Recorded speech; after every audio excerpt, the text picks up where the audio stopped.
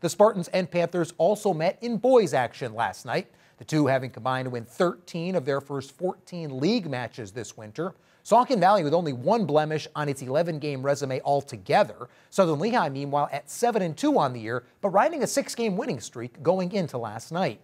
The Spartans extended their winning ways Saturday with a 1-point victory at Moravian Academy, the 5th single-digit triumph for Ryan Ware's group through the team's first 7 wins overall. And last night was yet another tight one. Senior Max Pristis had a team-high 18 points on Saturday, and he was the offensive catalyst for the home team in the opening quarter last night, converting 7 of the team's 13 points in the first frame.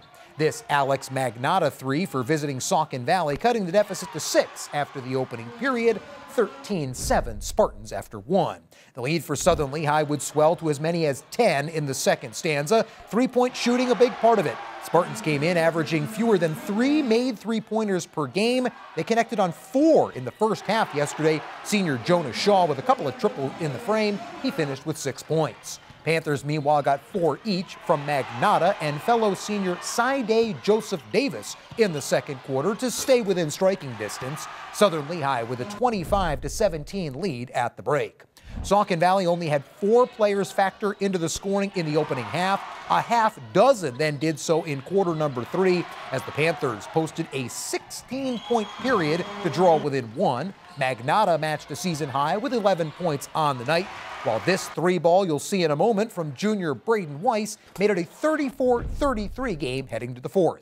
Saucon Valley's leading scorer Jack Robertson was held to just 6 points through the first 3 periods, but he exploded for 8 in the final frame. A pair of old-fashioned 3-point plays contributing to his game-high 14 points last night.